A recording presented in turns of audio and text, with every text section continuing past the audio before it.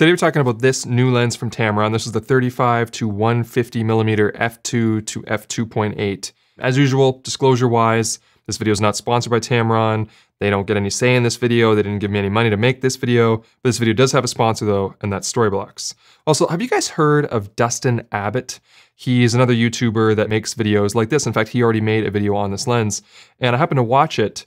And that guy's making great in-depth videos. So if you haven't checked out his channel, or if you haven't checked it out in a while, go check him out, especially with this lens as a good starting point, because I'm not gonna cover everything that he already covered because I want to encourage you to go check out his video because they're great. Now he focused a bit more on the photographic side of things. I think that's what he tends to do. So I'm gonna try to fill in some of those gaps with video, and I can also, validate some of the tests that I've done that he did as well. But seriously, great creator, go check out his videos. Okay, quick overview of the build quality.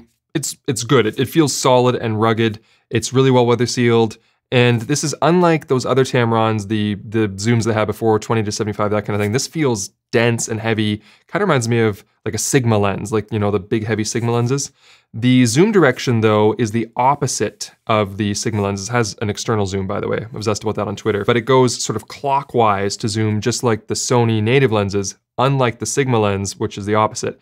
So if you have Sony and Tamron, you won't be backwards all the time. Where Lindsay over here on the zoom is using a Sigma 24-70 and it zooms the opposite way. And in a minute, I'm gonna switch lenses with her to use this lens, and I think you might find that it might screw her up because the zooms go the opposite way. Anyway, it's a small difference, but I noticed it as a video shooter. It's 1,165 grams, so about 2.5 pounds, which puts it a little bit heavier than the new 70-200 from Sony f2.8 Mark II, but lighter than their original 70-200 f2.8. And the front filter thread is 82mm. Now regarding the variable aperture, at 35mm, it's an f2, but then as you zoom through to 85mm, it stops down to f2.8 with, separate stops in between there. And then it stays at f2.8 all the way up to 150. But when it comes to the minimum aperture, at 150, you can stop all the way down to f22, but then at about 95mm, you can only stop down to f20, at 70mm, about f18, and then by the time you hit about 45mm, it's an f16 until 35mm. Now both the zoom ring, which has a lock, which I like, and the focus ring are well dampened, they're nice to turn, and they're very smooth. And the focus ring, as you can see from these two pieces of tape that I have on here, has quite a long throw. If you look at one and then look at where the other one is, it's about 180 degrees around the lens, which you don't normally get that long of a throw on sort of a hybrid photo lens. And it's pretty linear, I found too. It might be perfectly linear. It's hard because I don't really have a perfectly scientific test for this, but what I did is I focused on something close, put a piece of tape on it, and then focused on something quite far and put another piece of tape on it. And then I went fast and slow and tried a whole bunch of different ways to mess it up. With a non-linear focus, if you go fast and slow, it has acceleration that will throw off your focus. But this one, every time I landed on a piece of tape, no matter how I moved it, it was in focus at the 2 points. So I think the focus is really linear. And it doesn't have hard stops, so consider that. But despite that, it was easy to repeat focus, and I found the manual focusing experience excellent on this lens. I also found it quite decently parfocal, which I was surprised by considering, the focal range and the maximum aperture. But whether I focused at 35mm and then zoomed all the way to 150, or focused at 150, pulled out to 85, it seemed to maintain focus on even the smallest details doing that. So I think at least my copy of the lens seems to be pretty well parfocal, which is great. Now in Dustin's video, he covered the photo autofocus quite extensively. Again, go watch his video. And I agree that in my experience anyway, for single shot, it focused pretty much instantly. It's using Tamron's best linear autofocus motor, and it performs well. Dustin surmised that maybe it's not the best lens for, high action sports, and that you should probably use a dedicated lens for that, maybe like Sony's new 70-200. But the versatility here can probably get the job done, and it's a viable choice.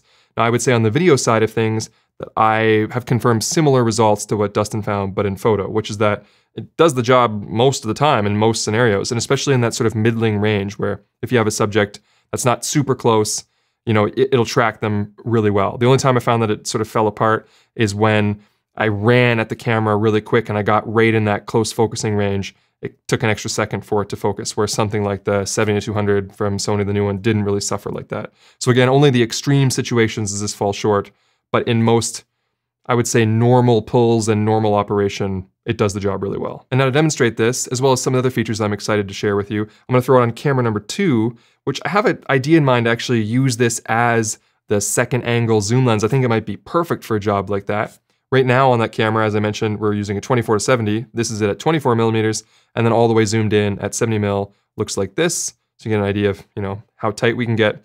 But now we're gonna switch it, see what that focal length looks like, see how the autofocus performs, and talk a bit about focus breathing. Okay, so the Tamron is on there now. This is 35 mil though, so we're tighter than we were at 24, but we can reach further. So I think we can actually back the camera up. Let's do that now. This is it at 35 mil, and then I guess you just wanna slowly pull it into 150. So I don't really have anything here to show. Here's my teleprompter remote. So we can get probably much tighter than we could. Oh, you're still going. Oh, that's pretty good. Look at that. Pull it all the way back out rapidly. Crash. Woo! Okay. So yeah, that's pretty versatile for that angle. And when it comes to noise, Lindsay's now a little further away with her noisy Ninja 5 recorder. So we get a little further away from the shot too, so that's good. Okay. Now something I wanted to talk about was focus breathing, which I think is excellent on this lens. Okay, so we switched the lens over to manual focus now, and keep an eye on this C-stand here as, Lindsay, if you can pull focus all the way to one extreme. We're looking for breathing here, and then come all the way back to the other extreme. Now we'll do the same thing, but 150 mil, and we're gonna look at this light here. So rack focus all the way to one extent, and then all the way back to the other. Perfect. So as you can see, I think the focus breathing control on this lens is excellent. I feel like in Dustin's video, he actually undersold it a little bit. He said, you know, that it was good, but not great.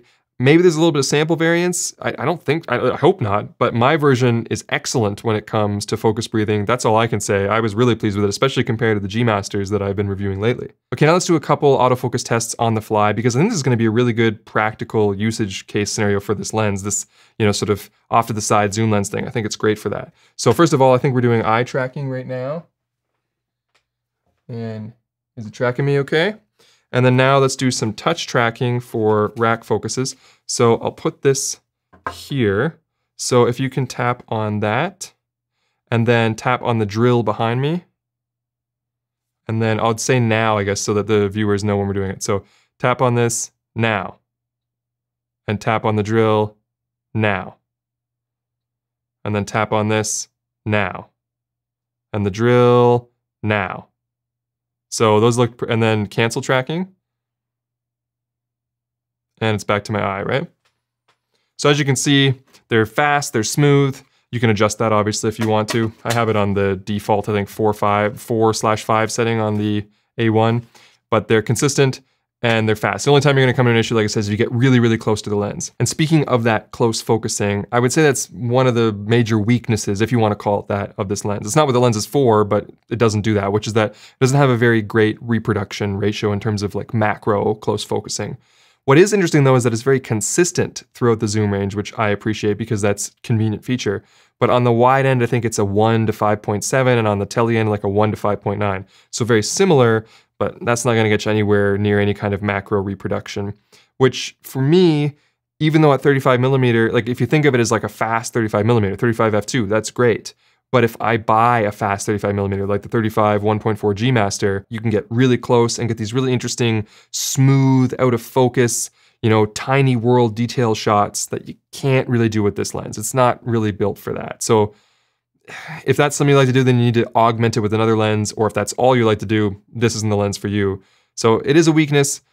Just be aware of that whether you're at 35 or 150, you're not gonna get anything too macro-y. But what is cool about it is that as you zoom, you can kind of zoom and get closer, and your magnification stays about the same. The only thing that changes is how physically close the lens will focus. So it creates actually really smooth, interesting, you know, I'm used to having a lens in my hand when I talk about this stuff. It's weird having it over here. Anyway, you get the idea. Not too macro, but consistent in the reproduction ratio. And speaking of not always being able to get the shot you want, what a perfect time to tell you about the sponsor of today's video, Storyblocks. Like I said, sometimes you don't have the shot you need, and there's no way you're gonna be able to go out and get it before you run out of time, run out of money, or run out of patience by completely derailing your creative momentum.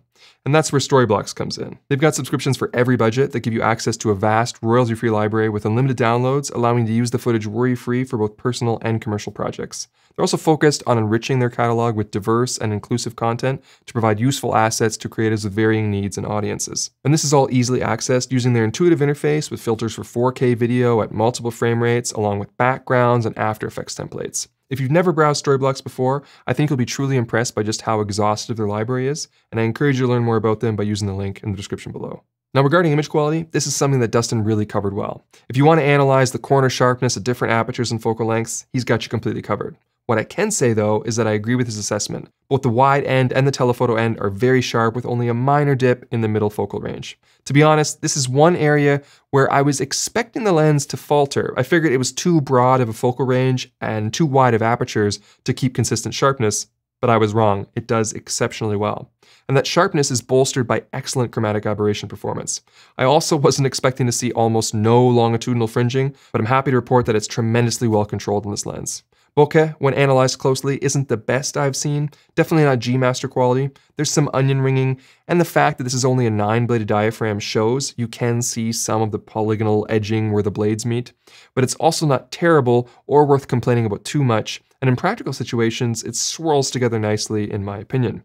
The same is true for flare. This lens doesn't have the best flare control compared to super premium lenses, but the way the flare does wash across the scene is actually pretty pleasant. There's the odd ghosting artifact that I'd suggest putting the included hood on to help eliminate, but the contrast reduction is smooth and has artistic merit. I wasn't afraid of shooting into the sun on this lens. And the rest of the time, the edges are sharp, the contrast is good, and the colors are rich. No complaints.